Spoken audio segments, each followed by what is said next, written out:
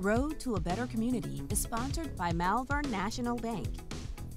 Let's introduce you to a Little Rock man who won't let anything stop him from giving his time to local schools. While kids caught the school bus, he spent years catching a city bus just to make it to his substitute teaching assignments. THV11's Jordan Howington spoke with him, and even with the recent hiccups and hurdles, he's still dedicated. In a time when schools are in dire need of substitute teachers, one man has spent 26 years of his life dedicated to subbing, and he said the pandemic wouldn't stop him now. To date, I'm here at Maumelle High, trying to do all the good I can. It's just another day at school for Ronald Kimbrew. I'm in somebody's class.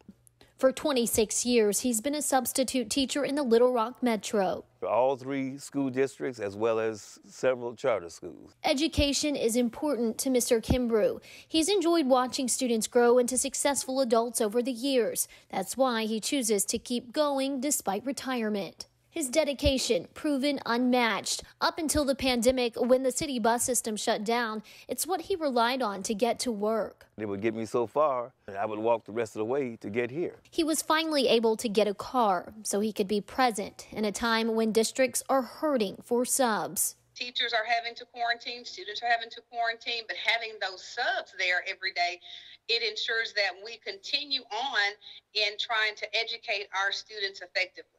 PCSSD even calling Mr. Kimbrew a hero. He doesn't have to do this. You know, he's retired. As long as he stays in good health, Mr. Kimbrew says he's dedicated to get through this pandemic with his students, whatever classroom that may be. I'm not tired yet.